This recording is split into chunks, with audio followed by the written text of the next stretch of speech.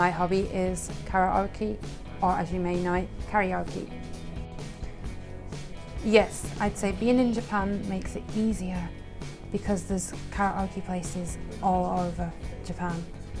And in England, you have to do karaoke to a big open space with many people listening to you.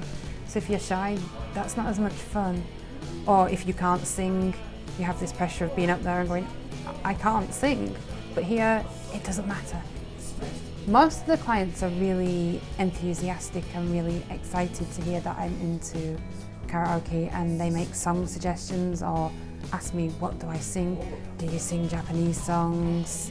They're really interested.